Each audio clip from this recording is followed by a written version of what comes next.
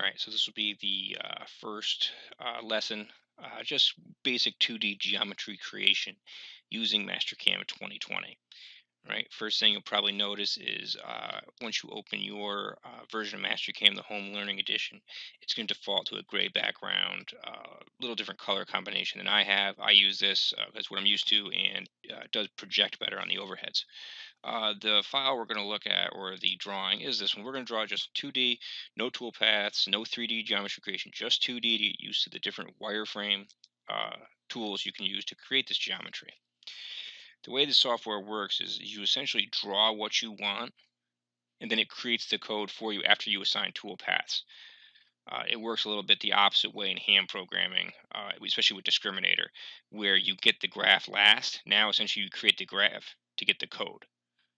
Okay, so we'll go back to Mastercam, and right now we're looking at the top view. If we right click, it gives you a lot of options. We're going to make sure we're on the top view looking down. There's 0, 0 right in the middle. Okay, make sure you go to Wireframe, and if we look at our part file, we want to create this outside rectangle first, 3 by 3 square. So we are going to go to rectangle, and I already have 3 by 3 in there. Make sure anchor to center is on. This does not need to be there. You can actually highlight over, click. Now that's not close to right.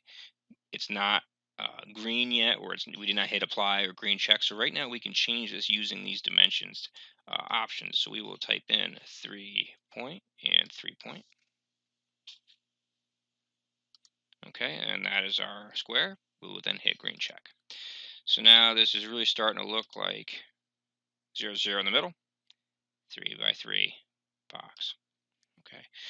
Now, to create the 1/4 inch holes, I'm going to do a few different methods here just to show you some of the options. It's not necessarily the way I wouldn't use all these tools typically. I'm going to try to show you a few different methods you can use to create the different create the circles. We're going to draw, essentially we're going to draw these circles square and then rotate the entire pattern 45 degrees.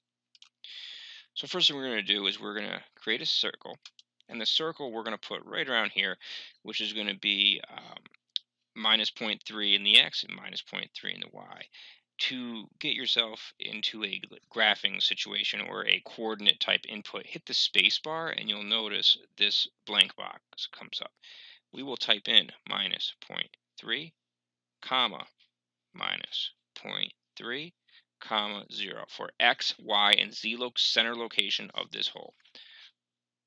We can then hit enter, and now we have a circle location that is set. Now we just need to give it a diameter of 1/4 inch. Enter. Now that hole is ready to roll.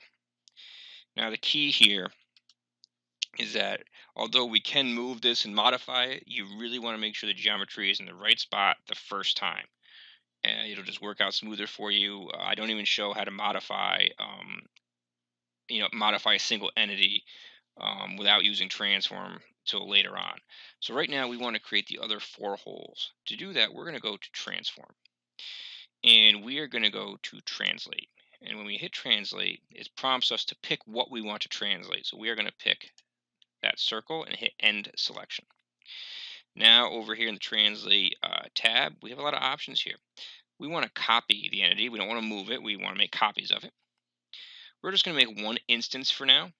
Okay, and we're going to translate it over in the x minus, or actually we don't need a minus here.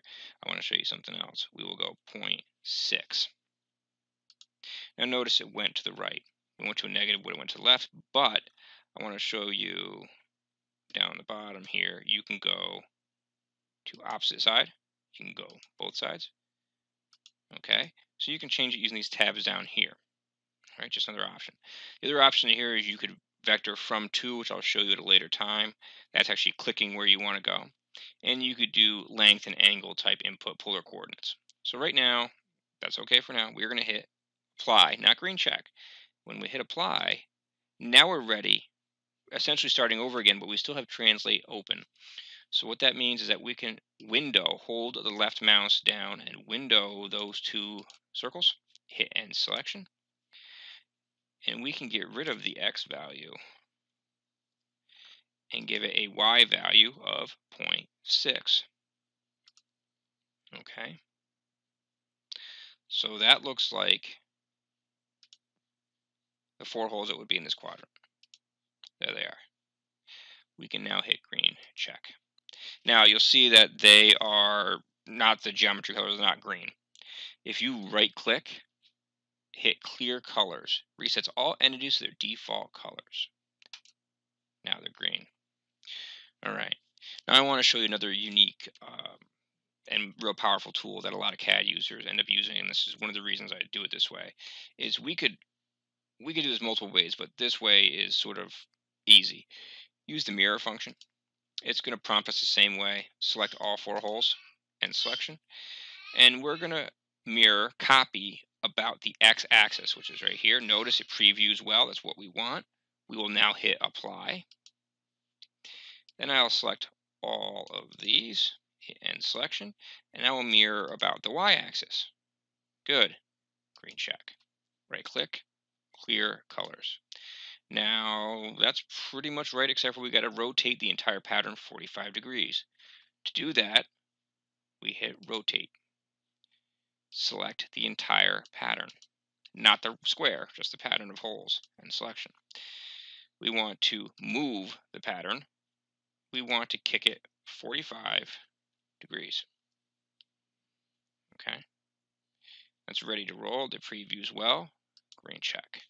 Right click, clear colors. Okay, that is our geometry.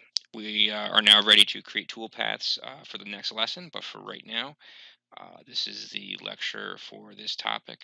All right, if I go isometric, you'd see it is flat, but that's all we need for now because the depths of our tool will take care of the rest of it.